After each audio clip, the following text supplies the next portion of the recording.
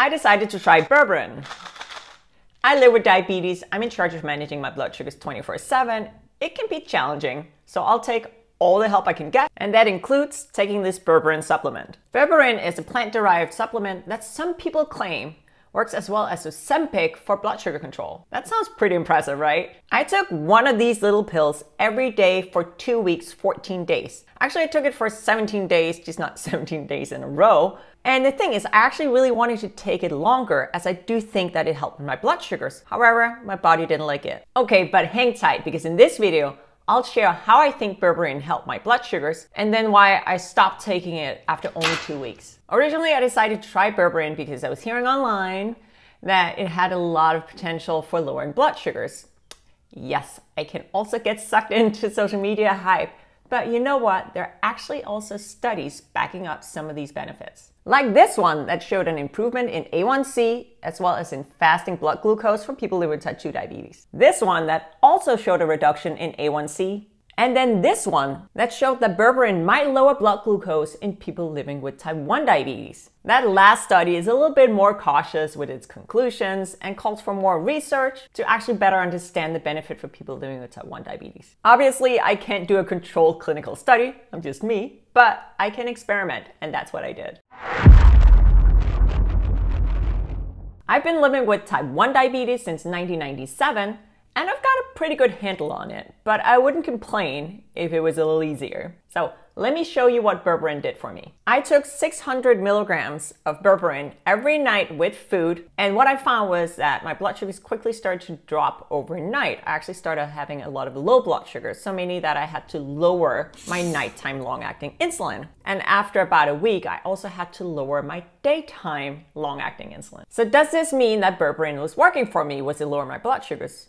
Well, it seems so. However, there could also be other reasons for this. Maybe I was subconsciously more diligent with my insulin, or maybe I was less stressed. After all, there's over 40 things that can impact blood sugars aside from food and insulin. So I can't rule out any of that. Let's talk about why berberine might have been helping me lower my blood sugars before we jump into why I then stopped taking it after only 2 weeks, if it was actually helping me. Studies show it helps the body respond better to insulin, and it prevents the liver from creating more glucose. So, translated, it improves your insulin sensitivity, so that's how effective your body is at utilizing the insulin that either your body produces or that you inject. And it might reduce the glucose or the sugar output from your liver. Yes, your liver can do that. It's your body's way of helping out, giving you an energy boost. It can be a little frustrating though, especially when you're in charge of managing your blood sugars. It's interesting that berberine has been called nature's Ozempic, as to me, this sounds much more similar to how metformin works. Actually,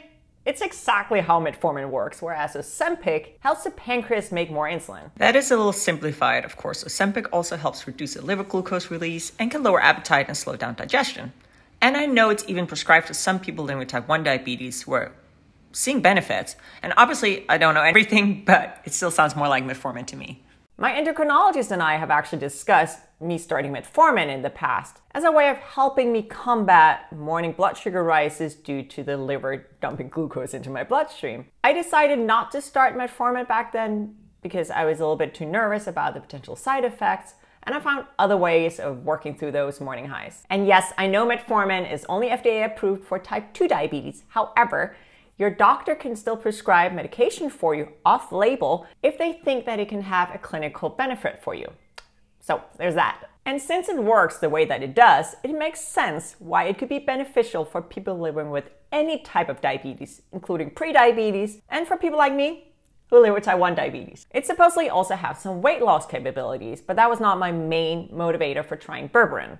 Studies have also shown that weight loss isn't really seen until 3 months after starting berberine, and it's mainly for people with a BMI over 30. And I can confirm that taking it for 2 weeks did not change my weight. So if it's that fantastic, if it helped with my blood sugars, why did I stop taking it? I stopped taking berberine because it can have some side effects, and for me they were quite significant. I thankfully did not have diarrhea, but my stomach did not like the supplement, and it didn't take more than 24 hours before my belly looked like a beach ball. So the constipation, gas, and upset stomach, yep, that was me. Remember how I said I actually took berberine for 17 days, just not 17 days in a row?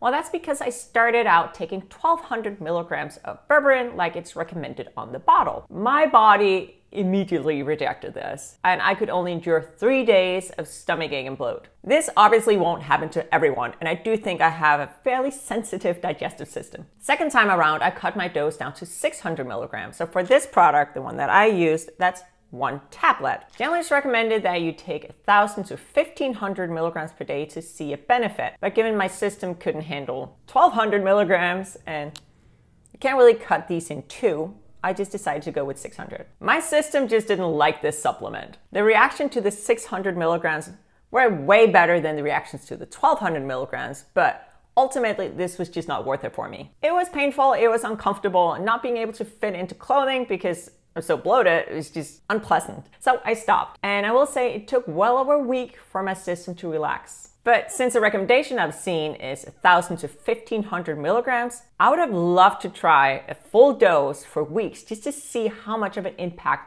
that could have had on my blood sugars. If you decide to try this supplement, I highly recommend that you work with your medical team, not only to get the right dose of berberine, but also to assess whether or not you need to adjust some of your other diabetes medications. This seems like really powerful stuff. There's no need for you to do this by yourself. Although this supplement did not work for me, that doesn't mean that I'm doomed to see my blood sugars rise up every morning. I've actually identified some really solid ways of reducing the risk of high blood sugars in the morning, and you can check out all my tricks in this video. I hope you liked this video and that you found my little experiment interesting.